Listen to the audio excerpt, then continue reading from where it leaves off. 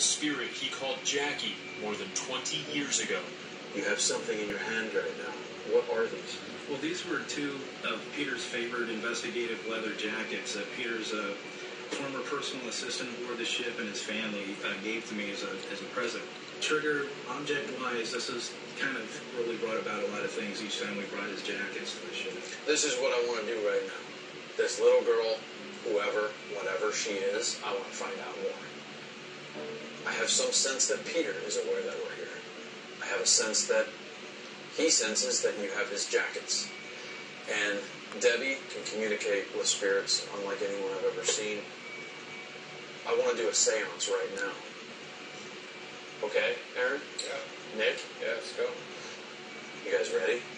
Yeah. Let's do this. We decide to conduct our seance in the first